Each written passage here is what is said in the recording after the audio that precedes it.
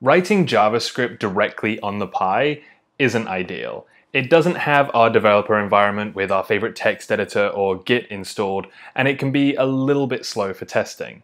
So in this lesson, we're going to learn how to transfer the code we write on our computers over to the Pi and then run it remotely.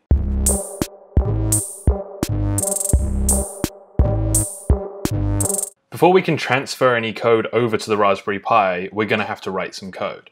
So let's start by creating a new directory. I'm just going to create one on my desktop, and I'm going to call it lesson 9. Then I'm going to open this up in my text editor, VS Code, and just create a new file called app.js. So I have my lesson 9 folder with my app.js inside of it. Now let's write some code. For this lesson, I actually want to use an npm module. So I'm going to open up my browser, head over to npmjs.com, and I'm going to search for the package cowsay. Click on the first match, and see, cowsay is a configurable talking cow. I think you can already see how helpful this is going to be in all our applications. If we scroll down, we can see an easy code example on how to use this. So I'm just going to copy this and paste it into my app.js. We are requiring an npm module, so I'm also going to need to install that. I'll open up terminal, navigate to the projects directory, and type in npm install cowsay. This will download the package from npm and allow us to use it in our project. So now we should be able to run this code. I'm just going to change some of the text here. And now this file is ready to run. We just need to transfer it over to the Raspberry Pi. In order to do that, we have to go back into terminal to execute this command. But before we hit enter, let's break down this command a little bit. The first thing, rsync, is the application that's going to transfer the code from our computer to the Raspberry Pi. -avz are just options that will make this run a little bit better. If you're curious about all of these, you can type in man rsync and read the documentation. The exclude option allows us to tell rsync to not transfer certain items. So we want to exclude the node modules directory, as the Raspberry Pi will have to install its own version of all the dependencies, in this case cowsay. The dot tells rsync to send over the contents of the current directory, so make sure that you're running this from the correct location. In this case, I'm running it from the lesson 9 folder. Pi at samspi.local tells rsync which computer to transfer these files to. Then the rest of it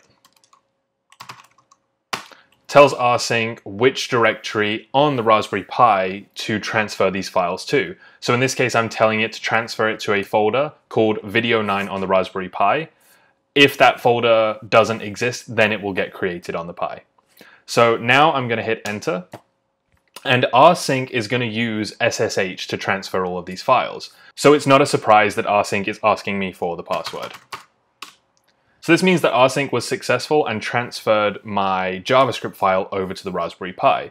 So now I'm going to log in to the Raspberry Pi using SSH.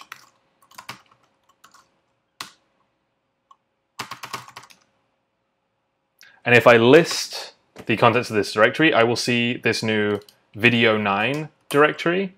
So if I cd into that, I can see that there is my app.js that I created and the package lock.json that got created when I installed cowsay.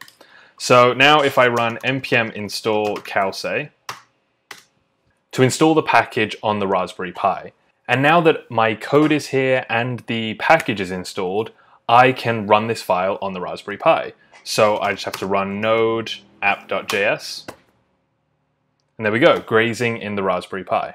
So now let's say I wanted to go back and make some changes to this code file. Maybe I'm just going to add a smiley face at the end. Now I'm going to have to resync this over to the Raspberry Pi. So what I like to do is to have 2 terminal windows open. the one on the right is going to be logged into the Pi and it will run the code. The one on the left will use rsync to transfer the code over. So I just have to make sure that I'm in the correct directory. And then I can run my rsync command. Now this will transfer the new code over. And over on the right here, I can just run that using node app.js. And there's that smiley face. Just going to change these to be eye emojis. Save the file, and now all I have to do is rsync it over on the left, and then run it on the right. Now that we know how to use rsync, we can do all of our development on our normal computer, then just transfer the code over to the Raspberry Pi and run it there. So take a little bit of time to play around with this kind of process, and I'll see you in the next lesson.